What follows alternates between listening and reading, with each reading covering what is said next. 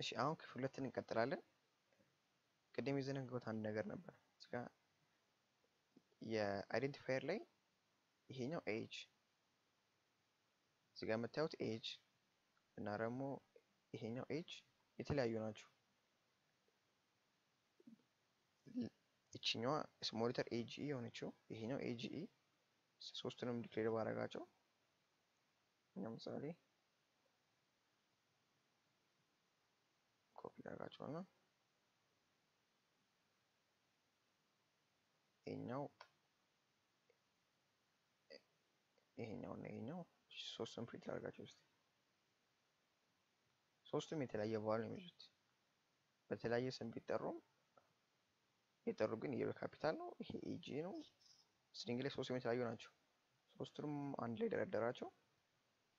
ሶስቱም ላይ ኢንድ ኤል ጀመርባቸው። ኢንድ ኦፍ ላይን አኔ ኢንድ ላይን ጥቅም አሁን የሚገባችሁ ይመስለኛል። ዋይ ለምን ያልሰራው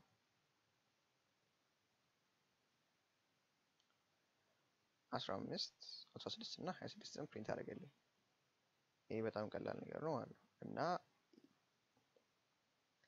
ኤጅን ይሄ ኤጅ እና ይሄኛው ኤጅ ምን ጊዜም ይለያያሉ ማለት ነው። ይሄን ምን ጊዜም እንዳረሱ ቅድም ስለ ዳታ ታይፕ ነግሬያችሁ ነበር። ኢንት ስለ ፍሎት፣ ኢንት ፍሎት፣ ደብል እነዚህ ዳታ ታይፖች ልክ እናንተ ቫልዩ አሳይን ስታደርጉባቸው ሜሞሪ ላይ ሄደው ቦታ ይዛሉ እና ልክ ሳጥን ውስጥ 3 ቁጥር እንደተቀመጠችው ልክ 3 ቁጥር እዛው ቦታ ቫልዩ ሄዳ ቦታ እንዲያዘች ሁሉ ልክ እነዚህ ሜሞሪ ላይ ሄደው ቦታ ይዛሉ። ኢንት ሜሞሪ ውስጥ 4 ባይት ይዛል። ፍሎት እሱም 4 ባይት ይዛል። ደብል ደግሞ 15 ባይት ይቅርታ ደብል ደግሞ 8 ባይት ይዛል። ቡሊያን 1 ባይት፣ ካራክተር እሱም 1 ባይት።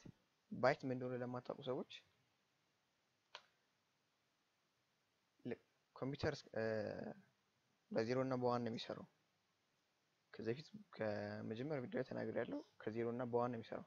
እቺ አንዷ ዜሮ ወይም ደግሞ እቺ አንዷ አንድ አንድ ተብያው ወይም አንዷ ዜሮ ቢት ትባላለች እና እነዚህ ቢቶች 8 ሲሆኑ ምን ይሆናሉ? ባይት ይባላሉ። ልክ 1028 ባይት ሲሆኑ ምን ይላሉ? 1 ኪሎ ባይት ይባላሉ ማለት ነው። እነዚህ ዝም ብሎ 1028 ኪሎ ባይት የተባሉት ወይም ደግሞ በኬቢ ተብሎ የሚጠሩት 1 ሜጋባይት ይሆናሉ ማለት ነው። 1 ሜጋባይት ይሆናሉ። 1028 ሜጋባይት ሲሆኑ ደግሞ 1 ጂቢ ይሆናሉ ማለት ነው። 1028 ጂቢ ሲሆን 1 ቴራባይት ፔታባይት እያለ ይቀጥላል። እና ሜሞሪ ውስጥ ኢንቲጀሮች ኢንቲጀር የ4 ባይት ያህል ቦታ ይዛል። ፍሎትም የ4 ባይት፣ ደብል የ8፣ ቡሊ 1፣ ካራክተር 1 ባይት። ሌላኛው በዚህ ቪዲዮ ላይ የምናወራው ቫሪያብል ዲክላሬሽን በዚህ መንገድ ነበር ያየነው አይደል? ግን ሌላ መንገድ አለ። መጀመሪያ የአይደንቲፋየር እና ዳታ ታይፑን ተናግረን ሌላ ቦታ ላይ አሳይን ማድረግ እንችላለን። ይሄም ከቀድሞ ጋር ተመሳሳይ ነው። መጀመሪያ ዳታ ታይፑን ተናግረን ቀጥለን ደግሞ ቫልዩን አሳይን ማድረግ እንችላለን። ለምሳሌ እድሜው 15 ነው። ሌላው ደግሞ ቁመቱ ሜትር ከ78 ነው። የዊድዝ ደግሞ 2 ሜትር ነው ብለን ከምንጽፍ ከዚህ ሁላ ባጭሩ ኢንት ኤጁ 15 ነው ኮማ ከዛ ሄይቱ 1.78 ነው ኮማ ከዛ ዊድዙ 2.00 ነው ብለን መጨረሻ ላይ በሴሚኮለን መዝጋት እንችላለን። ይሄ ሶስቱን ላይም ጻፋችሁ ይሄም አንድ ላይ ጻፋችሁ አንድ አይነት ነው የሚሆነው። ይሄ የበለጠ ስራ ያቀላል ማለት ነው። እሺ ሌላው በዚህ ቪዲዮ የምናጠቃለው ስለ ቡሊያን ነው።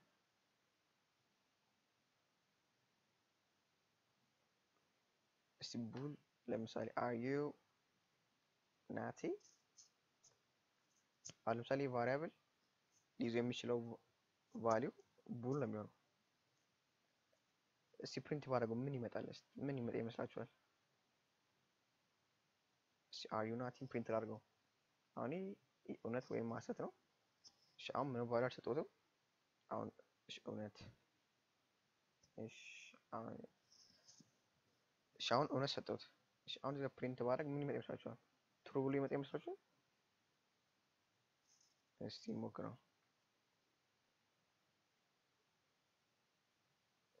ምንድን ነው ያመጣው? አንድ ነው ያመጣው። በእንግዲህም ለትሩ ቫልዩ ሲሆን አንድ ይመጣል፣ ለፎልስ ሲሆን ደግሞ ዜሮ ይመጣል። ለምሳሌ ፎልስ ብል ፕሪንት ያደርገው ምን ብሎ ያመጣልኛል? ዜሮ ላይ ያመጣልኛል። ፎልስ ዜሮ ነው።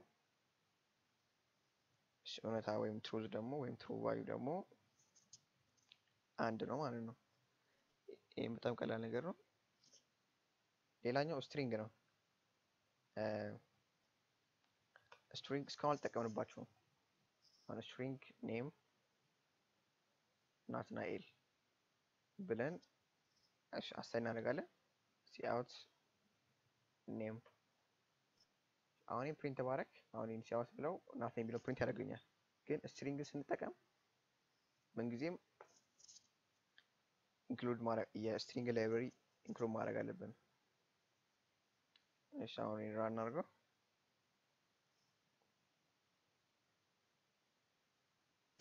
ናትናኤል የሚል ይመጣልኛል ማለት ነው። ስለ ቫሪያብል ያለን ሁለተኛ ቪዲዮ ፓርት 2 ይሄን ይመስላል።